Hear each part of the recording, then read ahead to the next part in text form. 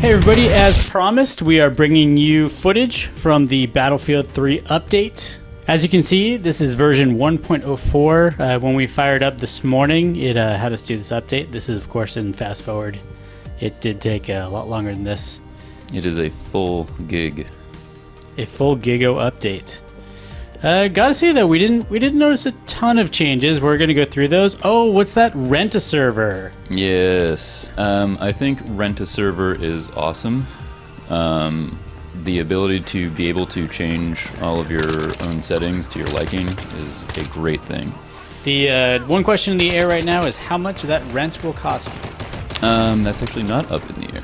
Oh. There's a price list if you're ever able to get into the menu.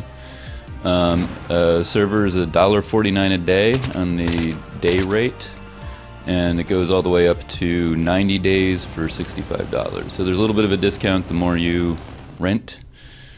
Also, there's a new option, matches. So we have a pop-up right here that says, we're not scheduled for any esport matches. And that is correct. That is totally true. We are not. But I'm excited about that as well. I think that is supposed to be fixing the problem of before, when people would squad up and they'd get into a game, sometimes they'd show up on different teams or in different parts of the same team, and now I'm assuming that is designed for just to fix that problem, but I might be wrong about that.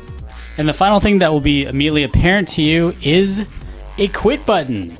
Now after a round, you don't have to wait around for the next round to start. I think this is something that is going to make people probably the most happy out of just about anything in the patch. So what we have here is the SCAR. We are shooting it at about medium range using only the grip at a wall. In the upper left corner is the version 1.4 update for PS3. Lower right corner is the Xbox 360. And, I'm not seeing massive differences here. It seems like a lot of the changes in the patch are really going to be, probably something that a player will be able to recognize if they use a weapon all the time. It gets a little bit more noticeable out here at long range, which is what was kind of the nerf, I guess, on the grip. It was supposed to have less aimed accuracy at long range. So if viewers at home, sorry, you'll have to make your screen big, can see our shot groupings on the wall, you'll notice they're probably a little bit wider on the PS3 version than the 360 version. But overall, not a huge stat change. I think also part of the thing is that the aimed accuracy decreases, but I think that what they've also done though is improve the recoil, so the feel of it might not be as noticeable to the senses. So in these clips, I was just demonstrating to viewers that yes, even though there have been changes to the grip, you can still use it quite well in matches. You'll notice I did have one long-range shot where I didn't land a single hit marker. That may be a result of that happening. But like here, this is where the grip's in its element is close-range combat, and I totally should not be aiming down my sight here. So next up, we're going to pull out the 249. We're going to pull off all the accessories, and we're just going to do a control group. This is auto fire at a wall. As you can see, the 249 could hit the broadside of a barn, but beyond this range, I'm not sure if it could hit much else. It's kind of interesting. On full auto, the grouping fills the whole of the larger circle on the sight, the rear sight. So this is with the flash suppressor, which is supposed to now be a better recoil reducer than the silencer was. It looks pretty effective. Looks like it brought down the grouping a little bit. Not a massive change. I did notice when I was firing the weapon, though, that after that initial kick, when I had the flash suppressor on it, the recoil mostly went away. And I'm guessing that's the main result. How did you feel with the older version on the 360? I did not really get as much out of it as I think I would have from using the regular suppressor, honestly. So here, just for the hell of it, we moved out to really long range with the 249. This weapon's actually pretty good in burst fire at this range, but we went full auto with a flash suppressor just to see what we could do after the patch. And I will refer you to my broadside of the barn comment from earlier. Indeed, it can hit the broadside of a barn, but Not much else. It can hit the whole broadside of the barn. All of the entire broadside of the barn. So there you can see our shot groupings from various shenanigans. So next up is the surface-to-air missile. No, this one is going to be contentious, I think. You're going to see some pretty big changes. Going into this patch, we thought that it was going to curry favor with the ground soldier. Turns out, maybe the air has it on this one. Yeah, I think that the range decrease is probably going to anger a few people, but I do have to say that the one-hit disable on at least on the little birds is kind of beneficial. Like when I went back and played the 361 to compare it, did the same match, did nose hair canals here, and still, I had several shots on target, and it was just getting hit markers. So that previous helicopter did have probably below radar enabled, so I couldn't lock on anyway, even though I had a faster lock on if I could. All right, so moving on to Operation Firestorm. This is where you're going to see some of the really big changes with the surface-to-air limited range. So I'm locking onto this jet because it is in my base, but in a minute you'll see me get frustrated.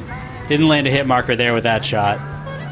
And I am about to dump this guy over a hill. Goodbye. I'm sure he was happy about that. Okay, so you'll see in a second the comparison, but this is now with the patch. I am standing on the hill. Down low right corner, you can now see the 360. And Ryan, you were just locking on all day. Yeah, it said in the patch notes that the lock-on happens faster, and I think that they also kind of just tweaked the feel of it so that maybe it does lock on faster after the patch, but because of the range difference, and also it seems like you draw the tone a lot faster in the old version. Or draw the tone at all, because in the upper left corner you can see me in version 1.4 going doop de doop de doo doop de doop de doo doop de doo. Okay, we're gonna run down the hill. Now, did you notice that you were locking on faster at all? Like when you were locking on? When I was locking on, I did, and you'll see this come up in a second with helicopters. I did fire faster than you did with the 360 version, but as you can see here, I could not lock on, and even when I locked on, jets sort of just leisurely coasted away out of my lock-on range. So here on to helicopters. Okay, so this is where you'll see the difference. You can hear the tones right now. My shot got off first. So what we concluded is that the patch did let you disable scout helicopters in one hit, but we didn't experience that with the transport helicopters. It still took 2 strikes to disable. Yeah, it didn't seem like we were getting all vehicles all disabled with the Stinger. So Stinger may be more effective against scout helicopters now.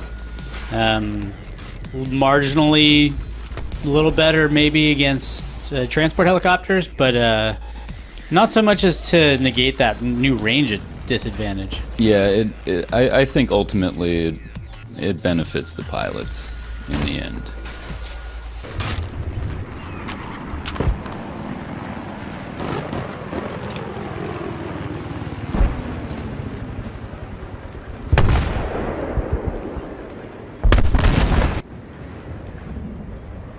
Okay, on to our next clip for a bit of fun. We decided to check the fall damage, and look at that right there. Yep. You were not able to get over that railing after the patch. Well, it took you 3 or 4 tries. Yes, it did take me quite a bit longer to get over that railing. So, ladies and gentlemen, now it will only take you 2 tries to get over the railing. We're both up here planning C4, preparing for our jumps.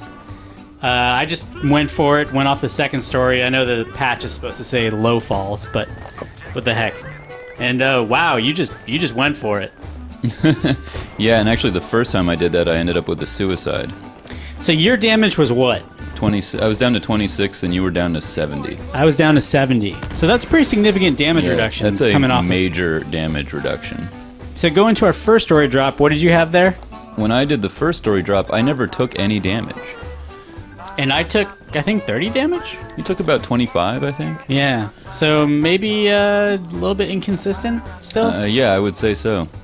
And finally, the supposed prone to standing speed up, I'm not seeing any difference. I did not see any difference either. I think we both got up at the exact same speed in one of those moments.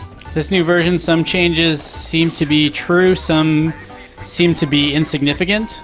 I'm waiting to get on my own account and get on my, the weapons I normally use, where I think I might actually notice a difference. And ladies and gentlemen, sorry we couldn't get our hands on a MAV to try and do a MAV suicide kill today, but hopefully we can get you some gameplay of that in the future. Thanks for watching.